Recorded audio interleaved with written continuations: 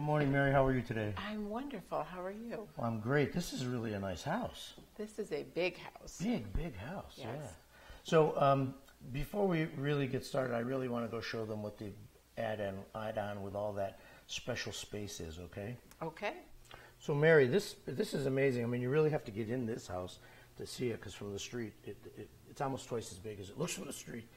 But so tell us about it. This is the master bedroom, and look at what they've done here. Yes, this house is almost 3,000 square feet.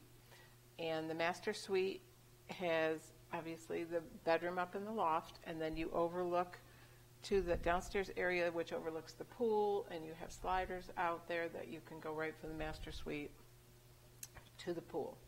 It does have the hot tub area downstairs, and you have a bathroom up here with a stand-up shower. It's really a nice layout here. There's really I mean, it's just surprising, this whole two-story addition. And then when you go down these steps, there's another like sitting area underneath the bedroom that they've added as well. Yes, any space up here is also downstairs, plus an office which goes into the utility room.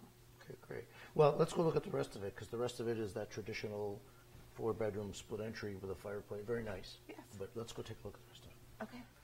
You know, I'm noticing as we're going through, Mary, one of the other features about this house that's also an add-on is the fact that there's 3 full bathrooms in it. Kind of Yes. an uncommon situation. Yeah, there's 2 up here, along with the master suite and 2 bedrooms. And then there's also a bedroom downstairs and a bathroom. And this family room is really nice. Look at that. You got a nice split. It's a wood-burning fireplace? Yes, wood-burning fireplace downstairs with the wood and stone decor. And then up here it's been freshly painted and your hardwoods. So, Tom, downstairs, as you come in the garage, there's a whole wall of built-in storage.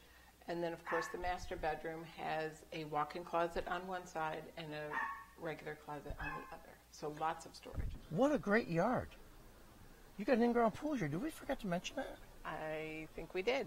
Wow. It's got upper deck, it's got a lower deck, it's got a fenced-in yard separately from the pool, and the pool is also fenced in, and then you have yard out back. And you got all those woods. It's very private. Yes. Really a nice Large property. yard. Low maintenance, vinyl siding. What a nice piece of real estate.